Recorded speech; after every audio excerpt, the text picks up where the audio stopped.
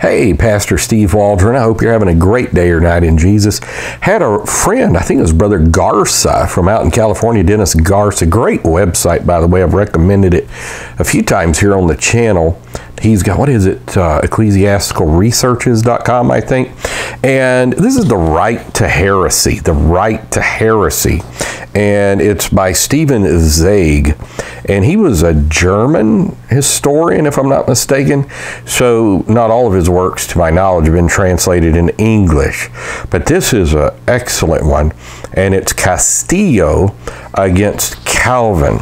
Now, the first time, to my remembrance, I was acquainted with Sebastian Castillo was in the works of the wonderful historian Thomas Weiser. If you don't have Thomas Weiser's books, I'd go ahead and just get everything he's got. Probably cost you less than $100. They're all amazing. And it doesn't matter what persuasion you're coming from, they are historically accurate and phenomenal.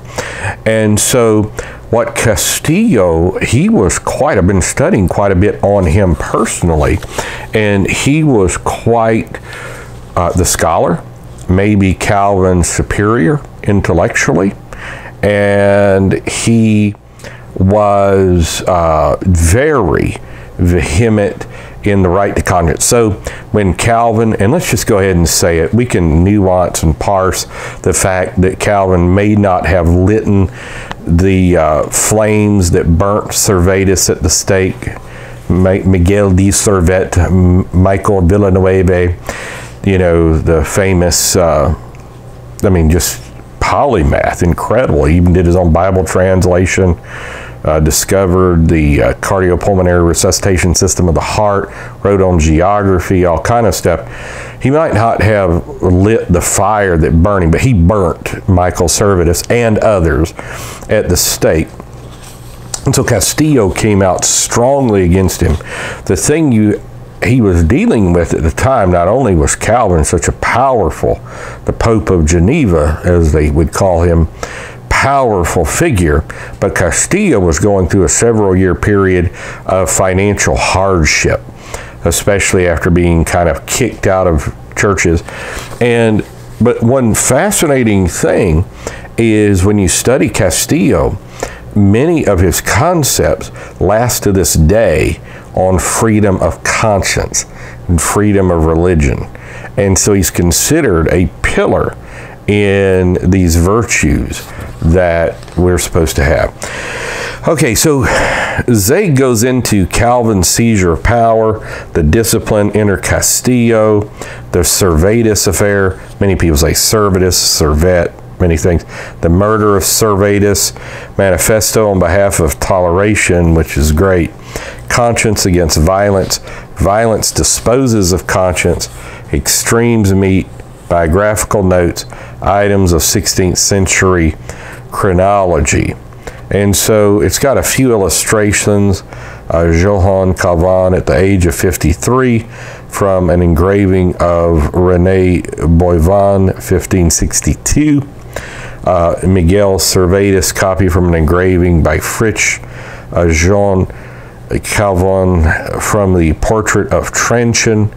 Geneva, 16th century view from an early woodcut, a view of Geneva from 16th century atlas, copper engraving, facsimile letter by Castillo, contemporary sketches of Calvin as an old man by Bourgogne. So let's see how many pages this is, and as we're looking at that, I will say this book was originally translated in English anyhow in 1936. You can get some first editions relatively reasonably on eBay last I checked.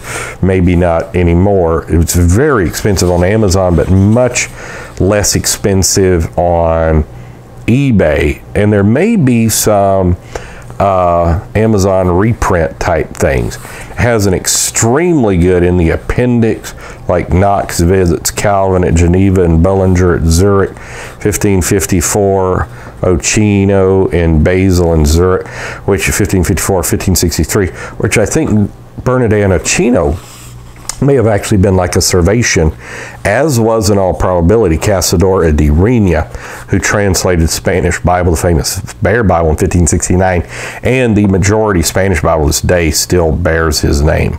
So I was just reading, I mean, just neat stuff, like the right to heresy, conscience against violence.